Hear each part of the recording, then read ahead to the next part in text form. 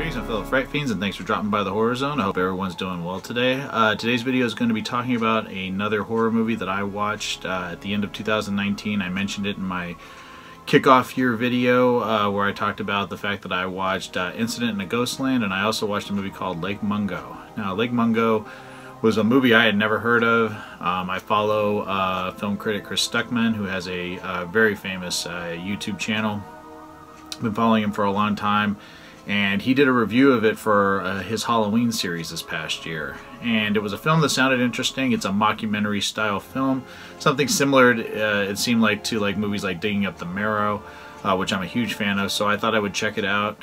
Saw that it was on Amazon Prime and called it up, and I'm really excited to talk about it today. So Lake Mungo tells the story of Alice Palmer, a 16-year-old who drowns while swimming. Despite the fact that the cause of her death is ruled as an accident, her family starts experiencing a series of strange and ominous events centered around the family home.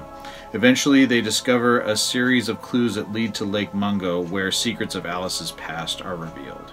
The movie was written and directed by Joel Anderson, starring Rosie Tainer as June Palmer, David Pledger as David Palmer, Martin Sharpay as Matthew Palmer, and Talia Zucker as Alice Palmer. So Lake Mungo was one that, like I said, I was really interested in seeing. Chris Stuckman is someone I don't always agree with in terms of films that he likes or dislikes, which is, I guess, standard with any film critic.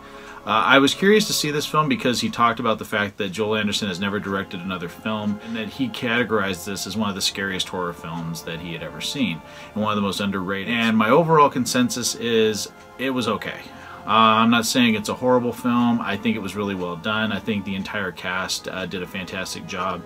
There's some really horrific imagery in this, especially one scene at Lake Mungo that really got under my skin and made I really got freaked out, and it actually pushed me back in my chair when I was watching it. It just really got me. I didn't expect it.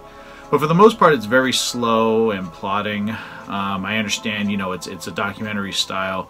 But as things slowly start to get revealed, I didn't really feel like the big reveal was all that great. Maybe it's just because I've seen a lot of horror films. I'm not a huge fan of found footage style, even though I do like mockumentaries, like I said, like Digging Up the Marrow. I also am a huge fan of Blair Witch, the Blair Witch Project. But for some reason, I don't know what it was. Maybe I anticipated and hyped myself up too much for it. I went into it kind of just seeing what it would be like, and although I do think that the actors did a great job, I did get the sense that they were real people, that they weren't acting, which I thought was really well done. I thought there was some terrific visuals. There are some haunting imagery, especially when the action moves to Lake Mungo, and some of the reveals happen. I thought there was some really chilling moments, but in terms of a cohesive film that I would love to watch again, it just wasn't there for me. I'm not saying it was a bad film.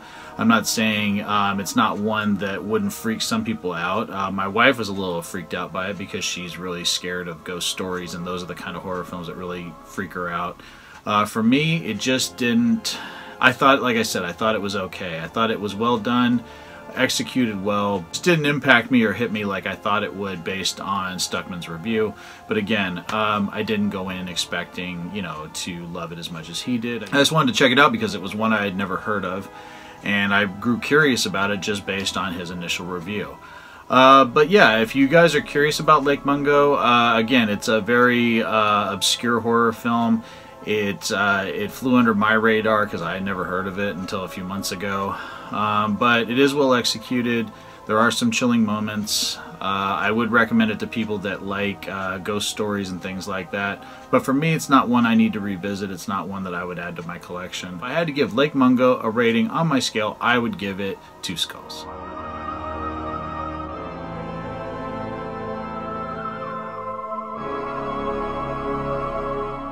So yeah, that is my rating on Lake Mungo.